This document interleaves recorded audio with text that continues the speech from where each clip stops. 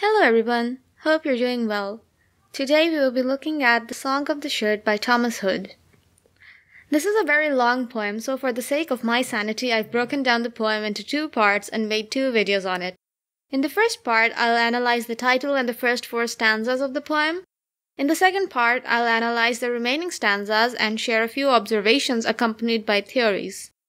I'll be pointing out details and leaving hints in a lot of places instead of constructing proper analysis on different lines, phrases, themes, etc. So instead of doing 80% of the work, I'll do 60% this time.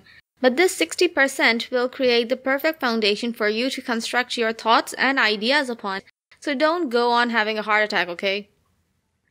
The name of the poem is Song of the Shirt, and if you've read the poem, you know a woman is singing the song. Yet the song is not called Song of the Woman, highlighting the lack of importance given to her and the undeniable importance given to the shirt.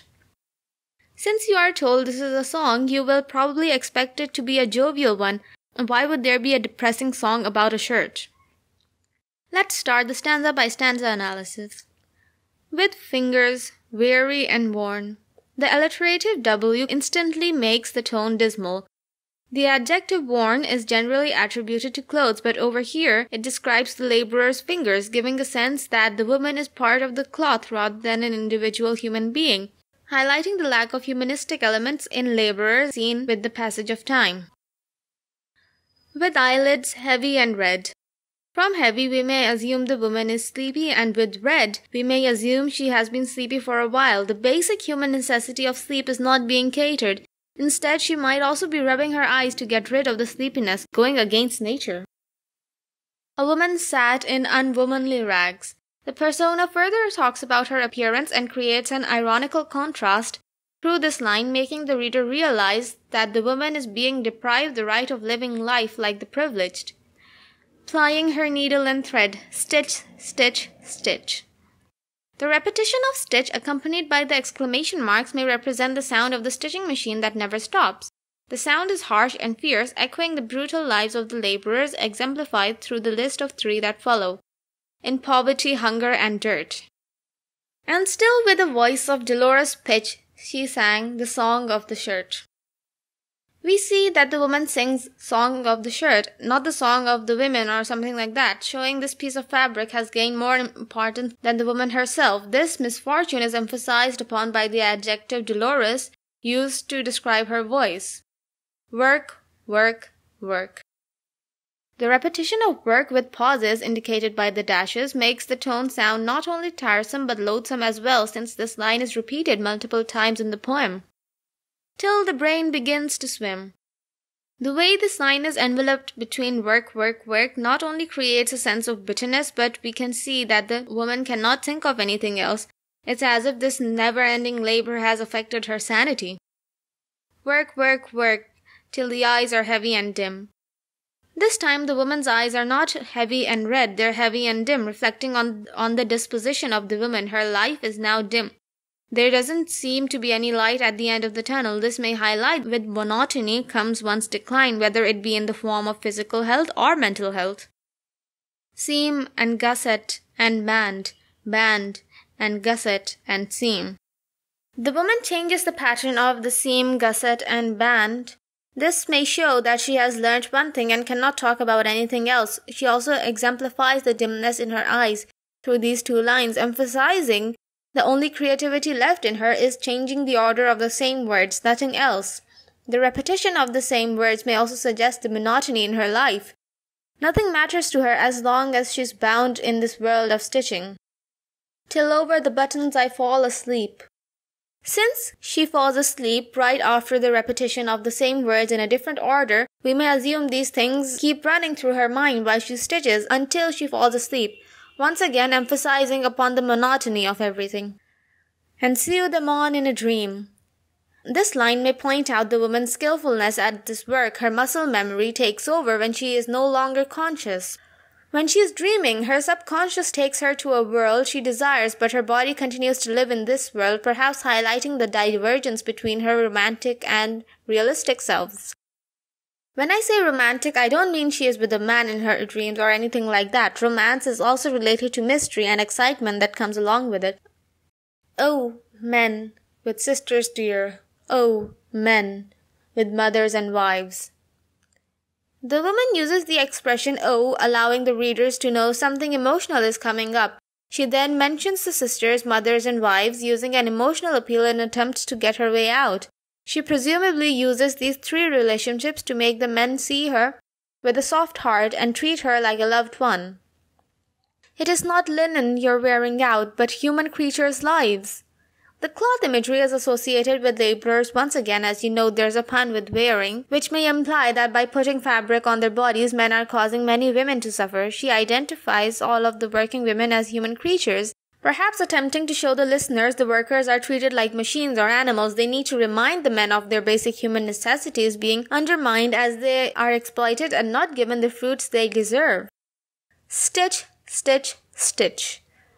This time she pauses while repeating stitch instead of exclaiming. She takes longer and requires more effort to speak, showing how her strength is decreasing.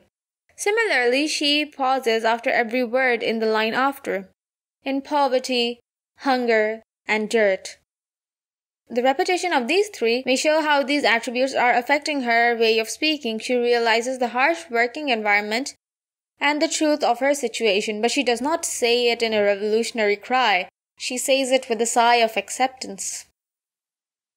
Sewing at once, with a double thread, a shroud as well as a shirt. These two lines are very poetic despite being very simple.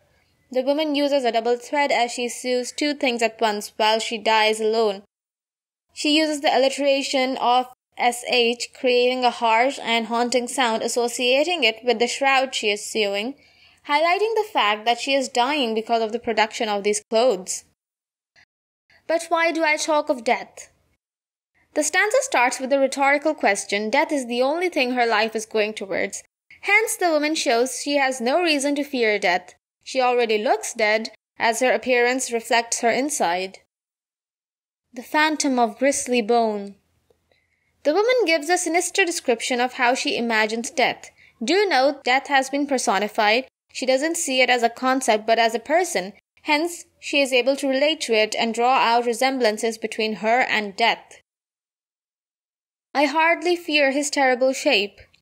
This line could be a critique on her own figure when she mentions and repeats, "It seems so like my own," indicating her disdain for herself. She looks so much like a dead person she has no reason to fear death or what the dead look like, since she has nothing left to lose.